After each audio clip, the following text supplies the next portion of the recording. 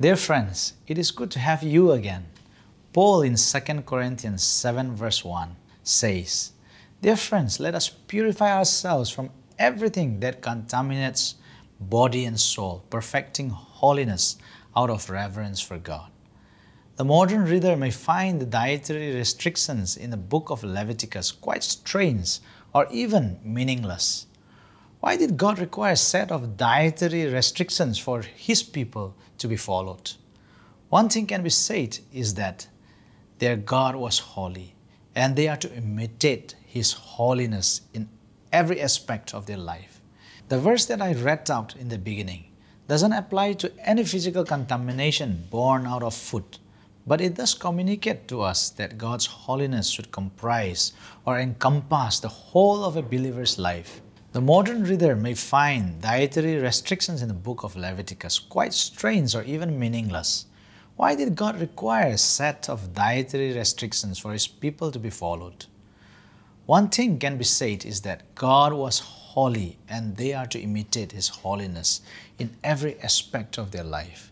The verse that I read out in the beginning doesn't apply to any physical contamination born out of food, but it does communicate to us that God's holiness should comprise or encompass the whole of a believer's life. God's holiness was an attainable reality even back in the Old Testament, which dealt with every aspect of people's daily life. He is Lord of your entire life.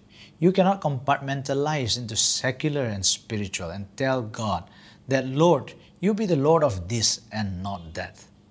He was not to be served only at special times and special places, designated or labeled as worship.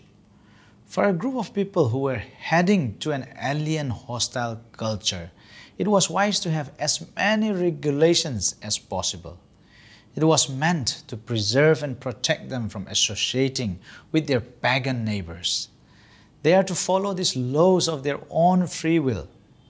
But we see restrictions always protecting them from being impure. We are not told of the rationale of why some animals and not others. Scholars have many varied reasons on this, but they too have not come to a consensus. However, one thing is certain, God knows, and all Israel was required to do was obey the infinite wisdom of God. I warmly welcome you again, even as we continue to dig the Word of God in detail. Well, greetings, dear friend. This is Through the Bible. For the believer, there are some spiritual applications. We're talking about animals and how they chew the cud. And how we can draw some principles from this aspect of chewing the cud. We have already shown that there is no merit in following a ritual regarding meat. But it is interesting to note that to meditate now is a figurative expression of a cow chewing the cud. Psalm 1:2 says, But his delight is in the law of the Lord, and in his law doth he meditate day and night. Meditating is a valid application for the chewing of the cud, for the spiritual benefit of believers. Likewise, the parting of the hoof speaks of the walk of the believer in separation. I, therefore, the prisoner of the Lord, beseech you that ye walk worthy of the vocation wherewith ye are called, Ephesians 4:1, and walk in love, as Christ also hath loved us. See then that ye walk circumspectly, or carefully, not as fools, but as wise, Ephesians 5:2 and verse 15. The relationship between the study of the Word of God and the walk of the believer is intimately tied together.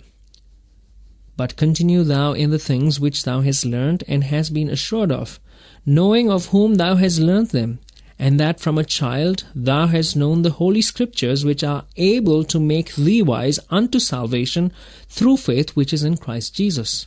2 Timothy chapter 3 verses 14 and 15. James 1:22 says, But be ye doers of the word, and not hearers only, deceiving your own selves. That is James 1:22. My friend, the walk of the believer is tied up with the Word of God. If you are going through this world, you will have to chew the cud. That is the Word of God, and you will need to have that separated walk that only the Word can produce. The Bible-studying believer who puts into practice the teaching of the Word of God identifies himself as a child of God by his work and by his walk. Friend, what kind of tracts are you making? I remember the story of a man years ago when someone tried to hand him a tract. He asked what it was and was told that it was a tract, T-R-A-C-T. He handed it back and said he couldn't read it. He said, "I'll just watch your tracts." That is T-R-A-C-K-S. Leviticus 11:4-8. Nevertheless, these shall ye not eat of them that chew the cud, or of them that divide the hoof, as the camel, because he cheweth the cud, but divideth not the hoof, he is unclean unto you. And the coney, because he cheweth the cud, but divideth not the hoof, he is unclean unto you. And the hare, because he cheweth the cud, but divideth not the hoof, he is unclean unto you. And the swine, though he divide the hoof, and be cloven-footed, yet he cheweth not the cud, he is unclean to you. Of their flesh shall ye not eat, and their carcass shall ye not touch, they are unclean to you. This is an extended list of animals which are unclean. Evidently, there must have been some question about these animals. Only vegetable-eating animals chew the cud. This eliminated the carnivorous animals. God warned about eating a camel. The reaction would be, who would want to? Don't you think this adds a note of humor to the words of our Lord when he accused the Pharisees of straining at a gnat and swallowing a camel? The camel wasn't only lumpy, he was unclean. A coney is something like a rabbit and lives in rocky places. This corresponds to our rabbit. It's quite interesting to me that today there are those who emphasize that one should not eat pork, but I have never heard them mention that one should not eat rabbit. The swine divides the hoof but does not chew the cud. The pig seems to be constantly eating but does not chew the cud. It is interesting to note that pork is still a difficult meat to digest. Swine are unclean animals. They are unclean in their eating habits. The Israelite was even forbidden to have contact with dead carcasses of these unclean animals. The spiritual implications of these are unavoidable. Clean and unclean creatures, Leviticus 11:9-12. These shall ye eat of all that are in the waters, whatsoever hath fins and scales in the waters, in the seas and in the rivers, them shall ye eat. And all that have not fins and scales in the seas and in the rivers, of all that move in the waters, and of any living thing which is in the waters, they shall be an abomination unto you. They shall be even an abomination unto you. Ye shall not eat of their flesh, but ye shall have their carcasses in abomination. Whatsoever hath no fins nor scales in the waters, that shall be an abomination unto you. There is a sharp line drawn here as well as among animals. The clean fish must be characterized by two visible marks, fins and scales, to be clean. This rule applied to both fresh and saltwater fish. Crawling creatures in the water were forbidden, which would eliminate a great segment of the creatures of the waters. No examples are given, probably because the distinction is very clear-cut.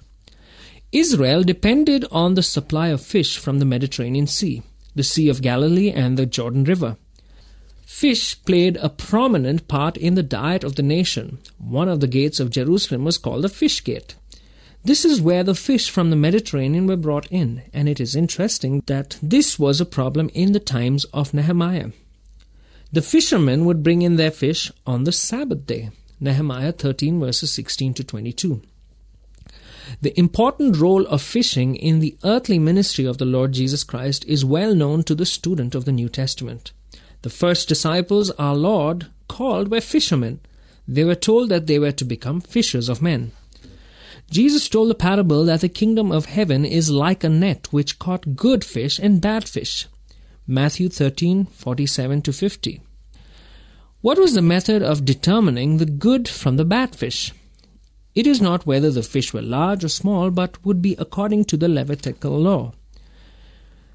A fish that has both fins and scales is clean or good. But how is this like the judgment of the wicked from among the just? Well, the believer is the one who is propelled by the Holy Spirit and who is clothed in the righteousness of Christ. Those are the two identifying marks. Those are the fins and scales, if you please. Clean and unclean flying creatures in the air. Now that would be from verses 13 to 19 here in chapter 11. And these are they which ye shall have in abomination among the fowls.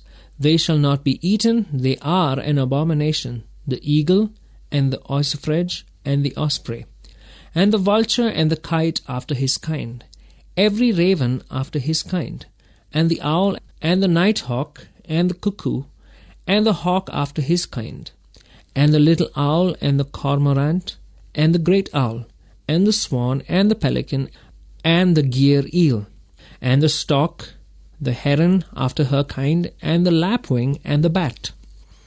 On the birds there are no visible markers like there are on the fish and the animals, but they seem to have in common that they are all unclean feeders.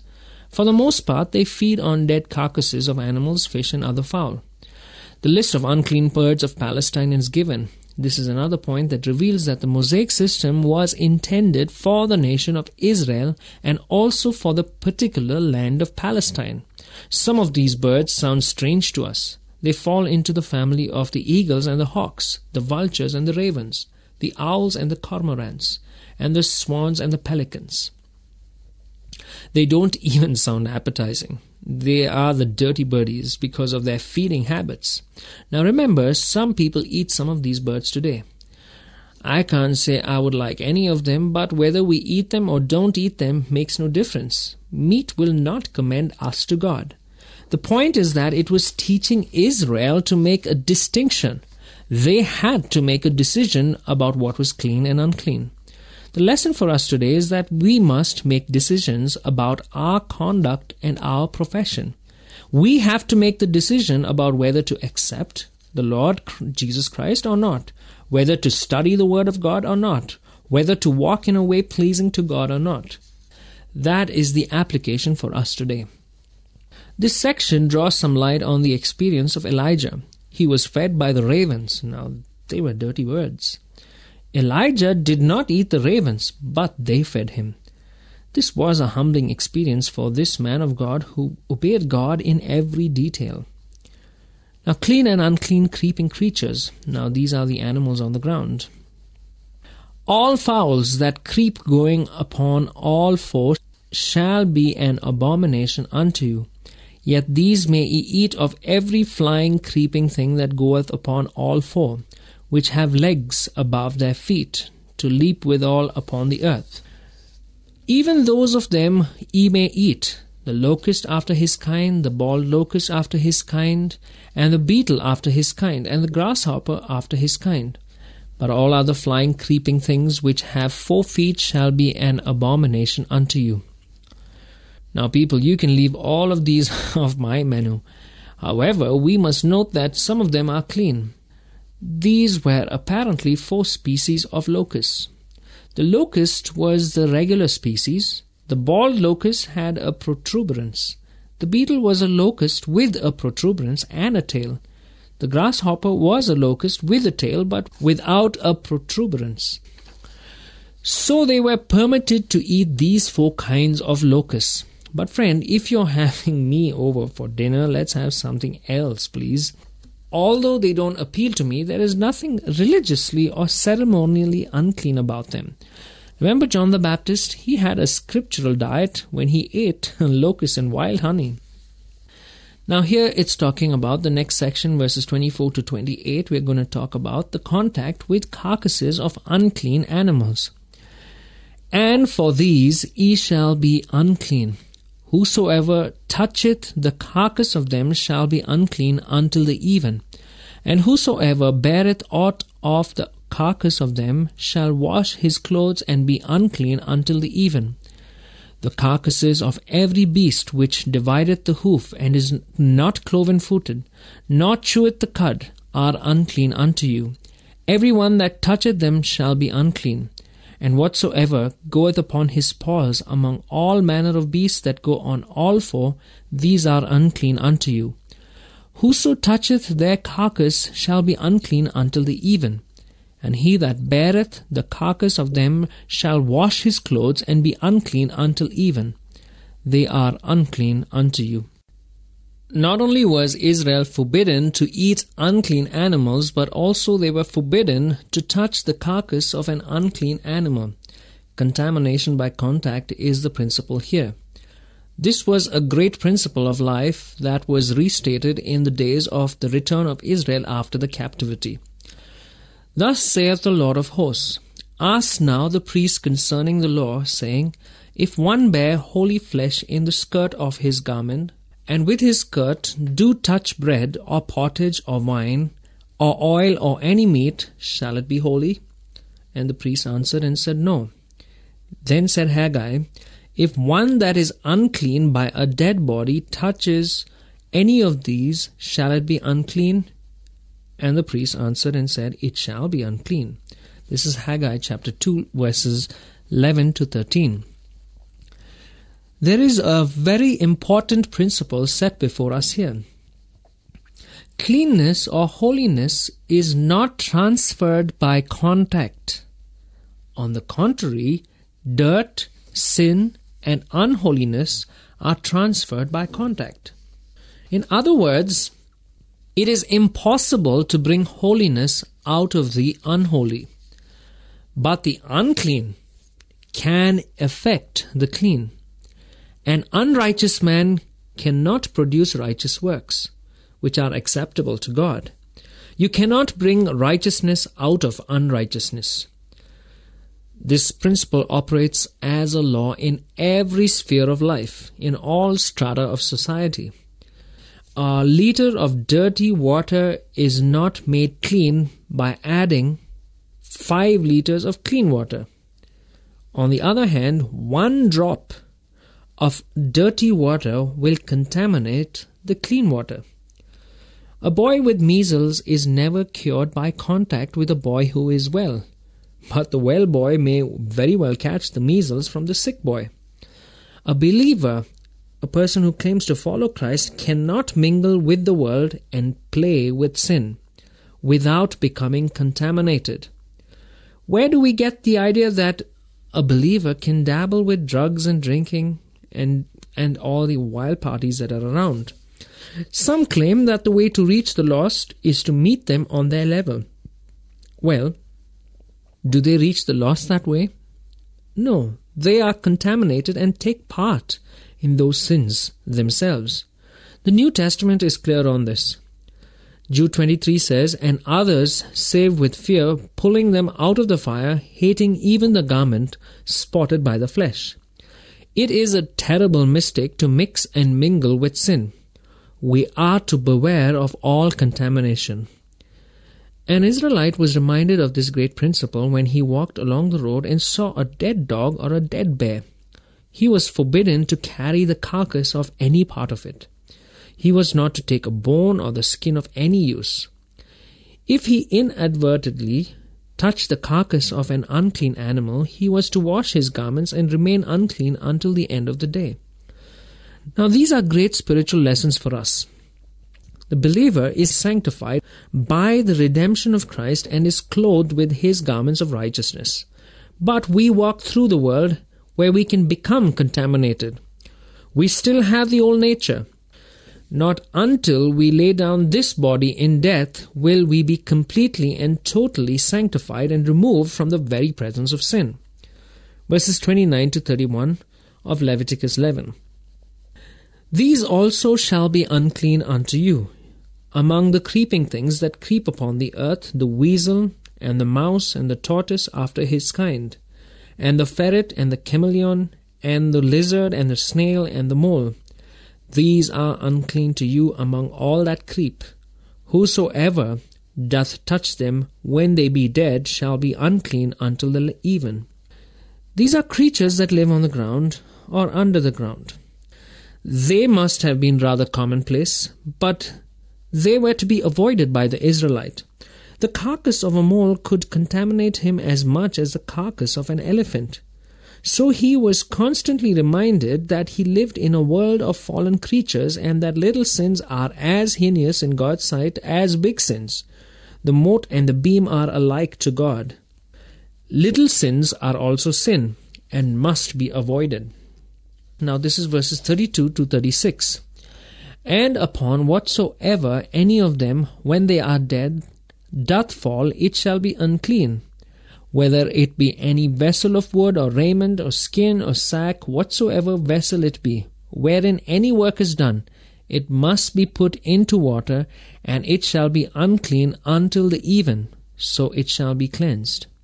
And every earthen vessel, whereinto any of them falleth, whatsoever is in it shall be unclean, and ye shall break it.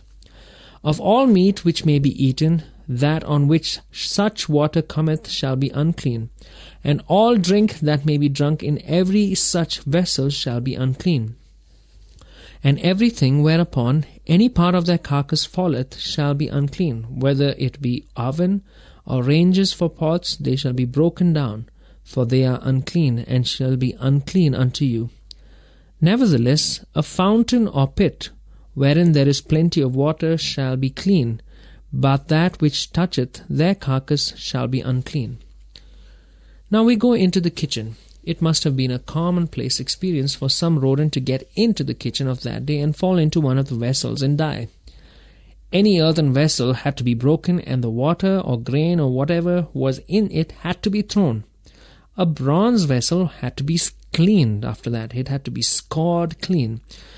You see, God taught his people cleanliness in the preparation of food, and he was teaching them a lesson in holiness. Every vessel was holy to God, and it was all to remain clean. In the Mosaic system, cleanliness was next to godliness, and this applied to even the smallest detail in domestic matters. God guarded his people against contamination and pollution. If the dead carcass fell into a fountain or a lake, the water was not contaminated. It was too big and too fresh. Isn't it wonderful that the Lord Jesus Christ is the fountain of living water? He is not contaminated by contact with the sinner or the sick, the leper or the woman with an issue of blood. Jesus said in John 4 verse 14, "But whosoever drinketh of the water that I shall give him shall never thirst. But the water that I shall give him shall be in him a well of water springing up into everlasting life." Also in the last day, that great day of the feast, Jesus stood and cried, saying, "If any man thirst, let him come unto me and drink. He that believeth on me, as the scripture hath said, out of his belly shall flow rivers of living water." Dear friend, I hope you've learned some important lessons from our study today. Let me invite you to take a look at the life of Lot.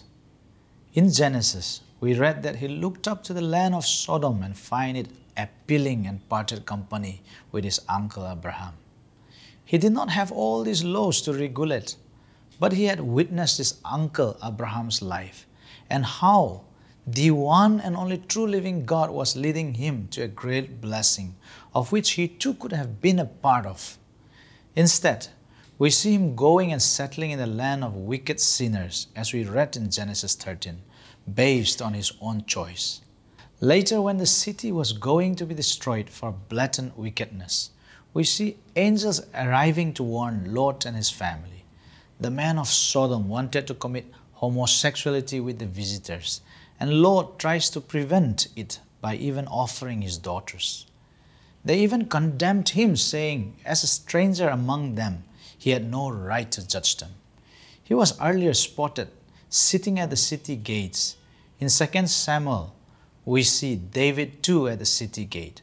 So maybe Lot was an official of some sort, but we see he has no power to prevent the wickedness of the people. He lived amid impurity and did not care for what wickedness transpired around him, because all he had cared for was the fertile land. He even put his family in danger, as we see in his offer of his daughters to those men. Later we see daughters commit incest with their father, indicating to us Having lived among sinners, they too had the same mindset as the Sodomites. My dear brothers and sisters, take care not to conform to the pattern of this world. Guard yourselves against the filth that so much surrounds you. May God help us all. God bless you.